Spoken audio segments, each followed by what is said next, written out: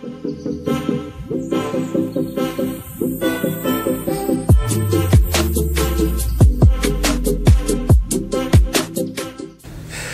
ora everyone, my name's Zach, I love rugby. Welcome back to Hakatime Rugby. Guys, teams have just been announced for both Ireland and Wales, and with that we've got everything we need to do a full preview of this upcoming match. Now both teams come in here undefeated, so this match has huge implications for the remainder of the tournament. For that reason I think this is the match of the week, without a doubt. There's just so much riding on this and so many questions that we have to answer in all of this. So right now I'm going to break the whole match down, guys. I'm going to go through the team selections. We're going to go and look back at last week's performances. What have we started to learn now? What questions have we had answered with both last week's performances, with this week's squad selections, and who is going to win this match? I'm going to answer all of those questions right now for you. So let's get straight into it, guys. Let's start off with Ireland. Team was announced on Tuesday. What's interesting about this squad? Couple of changes, but really injury-forced changes. So obviously in comes Peter O'Mahony. Caelan Doris unfortunately has not recovered in time for this match. Very, very promising young player. When I did the original preview for the Six Nations for Ireland, he was one player that I identified very, very early. What I thought is just his high work rate, excellent young player. I thought he'd have a real impact on the Six Nations, a potential superstar there for Ireland. He came in last week, 4 solid minutes, 1 turnover. He really looked like he was going to be someone that could take over that game. And what we saw from a Scottish perspective was certainly a lot of contestability there at the breakdown. So having a guy like Doris there would have been very valuable. Unfortunately, got injured early. We know that concussed. In came Peter O'Mahony. Now, this forward pack in particular looks very, very settled. Same team as last week. Obviously, world-class front row, world-class locks, world-class loose forward trio. And to a degree, I mean, this is a highly experienced loose forward trio, and the loose forward trio is going to be very, very telling for the outcome of this match. But with CJ Stander, Josh van der Flair, and Peter O'Mahony, you have just a stack of experience there. I really like seeing CJ Stander at 6. I'm not normally a fan of having players out of position. I think as a ball carrying, physical loose forward, he can very easily interchange between 6 and 8. I just feel like he gets a few more options, and I've spoken at length about this with Unbiased Rugby as well. Make sure you go and check out his channel. But we just both feel that his best position is at 6. He'll play 8 here today. That's fine.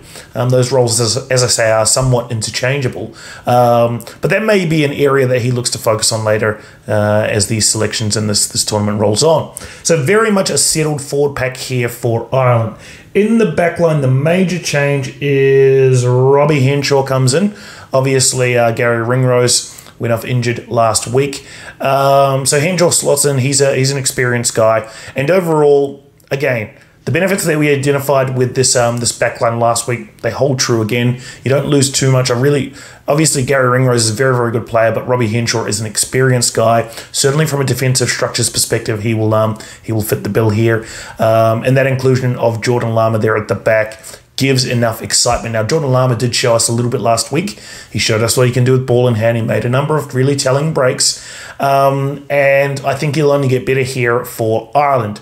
Talking point. So how would Johnny Sexton go as captain? I thought he went very, very well. Obviously, he's Leinster captain, so he slotted in, scored all of Ireland's points last week, had a great game there. So I expect the same. I expect him to continue to build, and I expect him to lead this team very, very effectively. Conor Murray, I didn't think Conor Murray had a great game last week. There's been a lot of talk about John Cooney. John Cooney, I'd like to see him get more minutes here for Ireland this week. It's fine if they want to take a slow approach to blooding in new players, but you need a bit more dynamic output from that 9 position. There probably wasn't enough there from Conor Murray. Cooney didn't really show us enough in that last 20 minutes that he came on. So I'd certainly like to see him get some more minutes. And this is a prime example where teams have really got to consider the full output of the role of scrum half. The full 80 minutes as opposed to just focusing on the starter and the bench player. So good opportunity here for a strong rotation if they can get the timings right and bring in that dynamic approach from Cooney relatively early this week. So overall, a settled squad here. I mean, coming into 2020, a lot of questions were asked about, obviously Ireland were world, pretty much best team in the world in 2018. 2019, it just started to feel like, they were stale in terms of any strategic changes or major different approaches. Obviously, a number of players came under criticism in that World Cup for maybe being a little bit too old. Joe Schmidt came under criticism as well for maybe holding on to players for a little bit too long. So the big questions were, how would this Irish team turn up in 2020? What we've seen is more of an evolution as opposed to revolution under Andy Farrell, and I think that's the right approach. I mean, it's very difficult to make drastic changes in teams unless you're doing a full refresh of the squad like France has done, but that's a very, very high-risk approach. So Ireland has certainly made their intent clear. This is who they believe are the best players in Ireland, and they're certainly backing them to do the job this week. Whether or not that will be enough remains to be seen. Probably one of the big issues I had with the performance last week. Now, overall, I thought the forwards, while they were being outplayed in certain areas, they did enough here. It felt like a workmanlike performance there from the Irish forwards, particularly that loose forward trio. They did enough to really hold off the strong charge of the Scottish loose forwards. And Peter O'Mahony, CJ Stander, Josh van der Flier were central to that. I did think they lacked a bit of variety in attack. Ireland has traditionally been, from an attacking perspective, a lot of one-out-the-ruck play, a lot of forward-dominated, first receiver plays.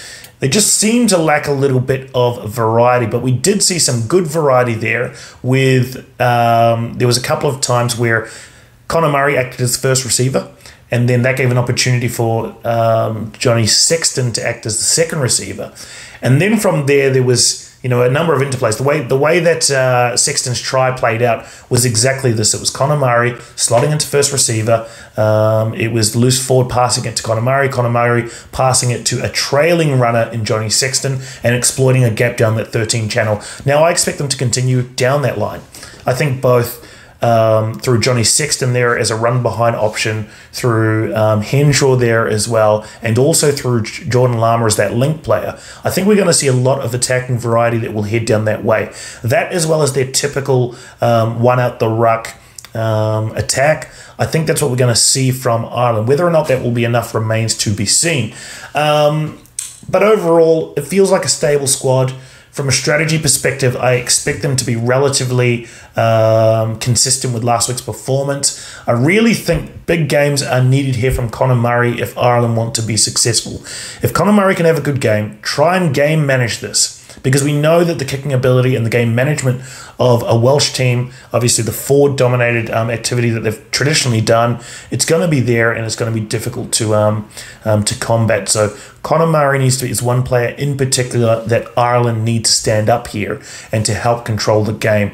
Also, I'm very interested in how they're going to position that rotation, as I mentioned, with the overall 9 position, whether or not they opt for a more dynamic approach earlier in the game. I do think they should do that, and I do think that'll help them put points on the board later in this match, because they will be on offer in this game. So that's my thoughts on Ireland, guys. Overall, yes, they can do the job here. Yes, they are at home. Yes, they have a relatively good record here against Wales at home, but we just haven't seen enough dynamic and variety in attack to really give us confidence that this team has resolved those issues that we saw last year. So, but are they good enough to beat Wales? Let's talk about Wales. Now, they announced their team not too long ago. Very, very experienced forward pack.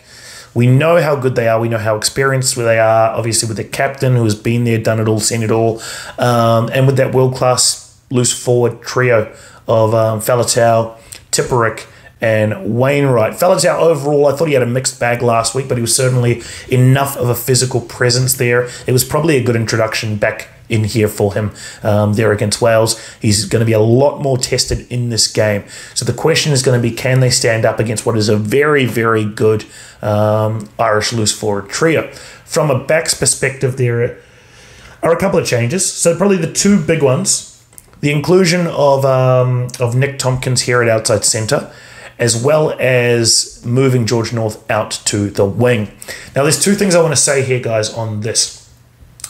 I thought George North and Johnny McNichol last week were defensive liabilities in their respective positions. Now, I've watched a bit of commentary from various people on the performance of Johnny McNicholl, performance of George North, and people have sort of highlighted that one missed tackle only for George North. He actually had a pretty good game, and it's a bit unfair, the criticism put on him around that defensive channel. But one thing I want to say on this, I think that's a misleading stat to state there was only one missed tackle. He was actually caught out in defence a couple of times. I saw 2 instances where he rushed out of the line to try and stop the play, and quick thinking from the attacking player to exploit the gap that he had left actually meant that George North did not touch the attacking players at all. He became a moot point, but he did leave a big gap there in his defensive slot that he should have been taking down the 13 channel. So, of course, you're not going to have those recorded as missed tackles if he is not making contact with the ball runner, right? But those channels were exploited with him out of position. So for me, that was always going to be a challenge, and in particular with Ireland preferring to attack down that channel, would they make changes in order to shore up defence there? The answer is yes, right? So with Johnny McNicholl, he missed 6 tackles last week. Now we get George North there, who's far better defender on the wing, in my opinion, than he is at 13. There's just too much required there from a decision-making perspective. The 13 is so critical in a defensive line that it just looked like George North may be a defensive liability there. Johnny McNicholl may be a defensive liability there. But these selections are, in my opinion, exactly what Wales need, right? Nick Tompkins had a great performance, and we're going to see more of him here. One thing in particular as well, he acts like a fourth loose forward here. His ability of the ball is very, very good. We're seeing that a lot more from centres these days. High IQ, rugby IQ, obviously, high decision-making IQ, great attackers and defenders, as well as ability to contest at the breakdown. Nick Tompkins is exactly in that mould, so it's great to see a bit of depth being built there at outside centre for Wales. Really, really good.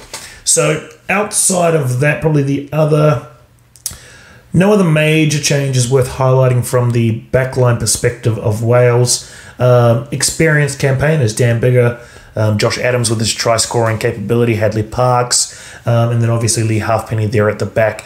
It'll be good once Liam Williams gets back. That'll certainly improve.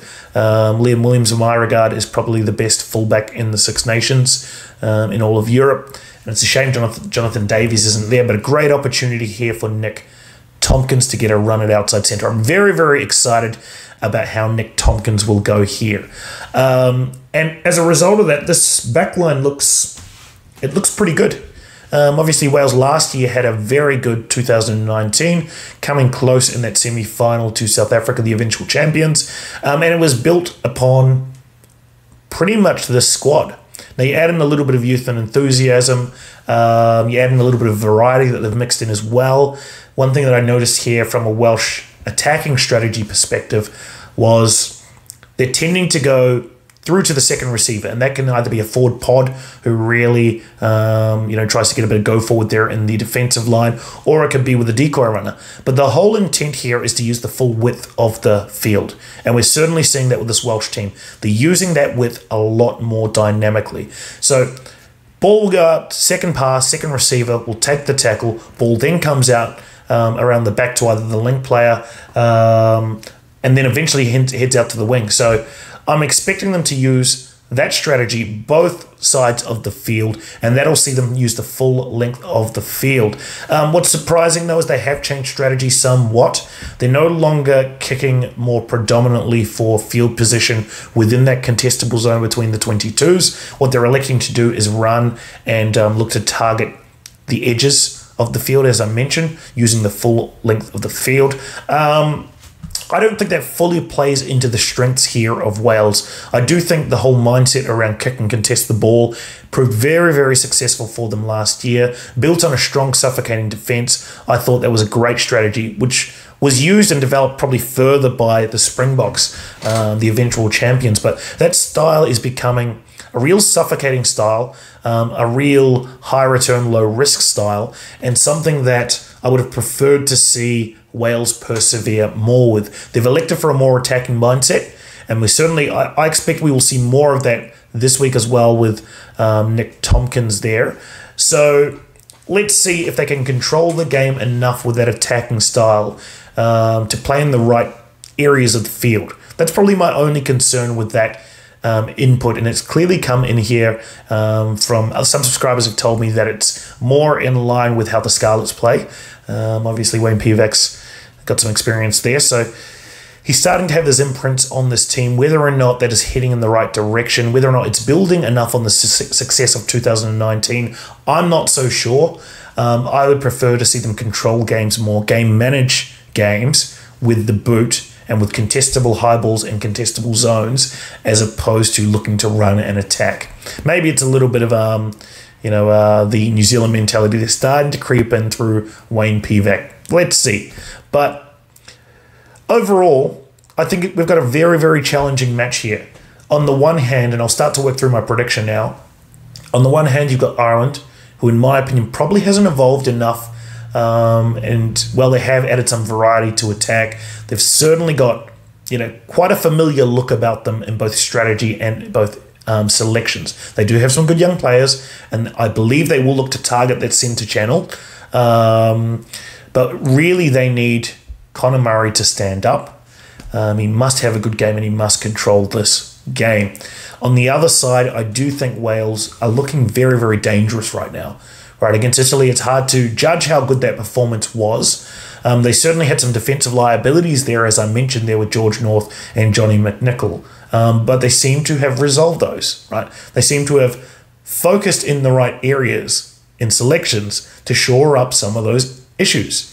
And that's a really good sign of a new coaching staff, right? They put something in place. Yes, it was against Italy. Then now maybe it didn't work, and now they've pivoted and made some changes. And this, to me, what we're probably going to see here is this looks like close to the best squad that Wales can put out. Obviously, Liam Williams still has to go back, but they're starting to settle on their squad, as are Ireland. Overall, I just think Wales offer a little bit more in this match. They've certainly got the forward power there to compete and possibly get some ascendancy there against Ireland. And they've got a little bit more excitement, I think, in the back line. Josh Adams is he's proving to be a very, very good player that pops up at the right place at the right time. And I think he's going to score another couple in this one. Right, just the way the defensive structure is going, it's looking to target the wings. He is certainly going to get opportunities. You add in some exciting young guys like Johnny McNichol. You have what is a settled team that can really control games. I thought Thomas Williams last week as well was very, very good. And Dan Bigger there, obviously very accurate with the boot. Very consistent there from a game management. They just look like not only are they highly experienced, not only have they proven a capability to win in recent times as well, but they are also just a very settled team. I think they're starting to build to a team that is close to the top of the powers. So for me, in this one, my prediction, Wales get the win. Wales win by, I think it's going to be relatively comfortable. I won't say that it's an easy game, but I think they're going to win by 8 points. And it's going to be a similar style to how Ireland controlled that game against Scotland, where even though it was close in patches, even though it looked like Scotland were coming back, it just felt like Ireland were controlling that game. They were sort of keeping Scotland out at arm's length throughout the majority of that game. And I expect that game management here, in particular, through Thomas Williams, through Dan Bigger, through Lee Halfpenny, who will inject with the boot as well. I just think the game management capabilities of Wales are probably a little bit better than the game management capabilities of Ireland. One thing I forgot to mention, actually, Gareth Davies is back on the bench, so they've got a really, really good opportunity to do a dynamic switch there, game manage this game, but also, an experienced guy, very, very quick, very, very dynamic, an additional attacking weapon there. So that's my prediction, guys. Let me know what you think. Overall, I'm predicting Wales win this by 8 points. As I mentioned, two great teams, very, very experienced teams. I just feel like Wales have a few extra weapons available to them, and they're probably coming in here just a little bit more consistent and with a little bit more momentum in my view. Let me know what you think, guys. Please, if you like this content, guys, hit like for me because it really does help the channel out. Please subscribe to the channel because I'm covering all sorts of Six Nations content. I've rambled on a lot here, guys, so I want to hear from you. Let me know what you think. Like always, I'll be responding to all comments. That's it from me. Enjoy the rugby this weekend, guys. We've got so much more content coming. I'm going to be dropping another preview very, very soon on England and Scotland, and I will see you all back here soon.